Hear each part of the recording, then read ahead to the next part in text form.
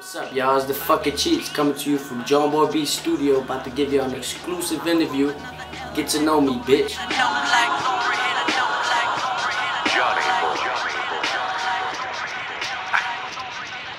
It's Cheets, aka the fucking Cheets. 23-year-old Puerto Rican, born and raised the best out of Brooklyn.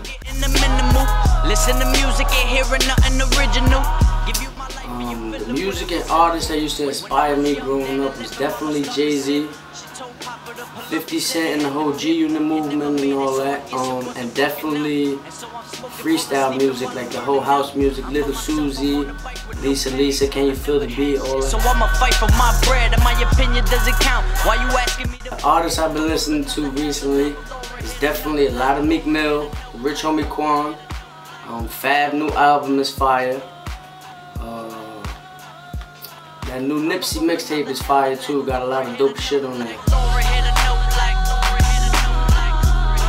My writing process, it depends on the situation. Like if somebody send me a song or whatever, and I'm already in the studio, I might write it up right there or whatever. But if they send it to me and I'm in the crib or whatever, I could be taking a shit or something and just write a verse, you feel me? It depends on the feeling I get whenever I'm listening to the beat or something. I'm in the studio mostly like every day.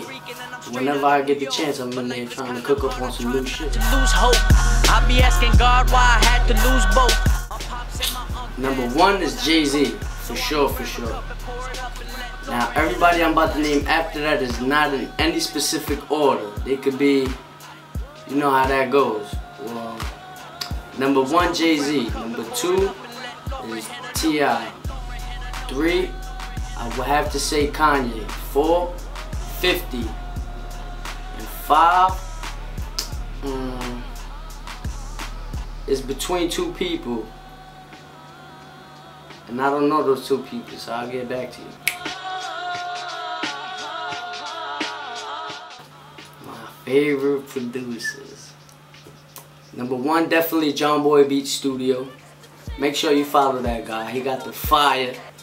He definitely knows how to cater to my sound, so definitely be on the lookout for way more shit for that.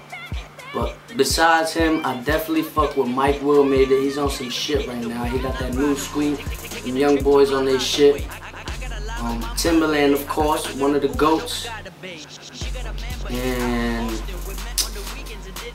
I would have to say London on the Track is definitely making some fucking noise down there in Atlanta. I'm a cheater girl with no Disney channel. Hulu for my business channel. I've done a couple shows. I remember a couple years back I went down to Texas for South by Southwest with the whole Murder Ave.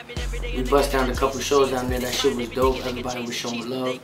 Hopefully this year we'll get the touchdown over there again and turn the shit up again. Taking all my dollars, it don't make sense. Heart of a lion, but I'm a cheater. It depends on if it works out right. If the politics is right behind it, if there's a better stepping stone for what we trying to get done, then yeah, maybe I would sign to a major. But if not, then the route is definitely going independent.